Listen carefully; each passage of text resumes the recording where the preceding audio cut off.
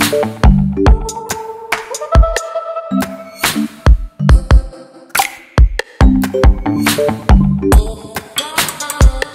everyone, I'm Ben Diop, CEO and co-founder of Sen Vitale. Sen Vitale is a startup which is evolving in the field of e-health, and we are offering innovative digital solutions to meet different needs of health in Senegal.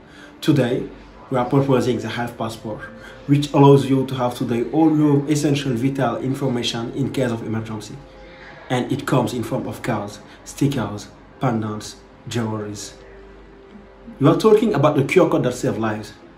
Because when you scan the QR code, you can immediately access to an emergency profile with identity, blood group, allergies, medical background, and emergency contacts. In addition, you have a medical file, a digital health vaccination book, and you can take an appointment with a doctor, and many more. Today, we Sen Vitale, we solve, we innovate, we revolutionize, but the most important thing for us is to save lives.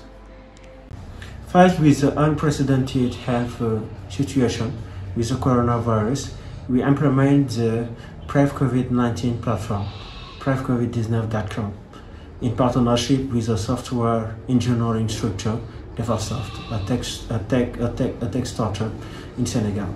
PrevCovid-19 is a self-assessment test. Today, it can question you about the possible presence of symptoms and medical background. It also gives you advice to guide the person on the steps to follow, like barrier action and others. It is a series of questions like: are you coughing? Do you cough? Do you have a fever? Have you been in contact with a contaminated person? Have you traveled to a risk area? Do you have a medical background? It is available on prevcovid19.com. It works thanks to a recommendation algorithm of the Ministry of Health and the World Health Organization. It is also an information and awareness platform in COVID-19. You can find information on dynamic maps, dashboard, useful numbers. In less than 2 months, we reached 100,000 users for PrevCovid-19 and also 6,000 questionnaires transmitted.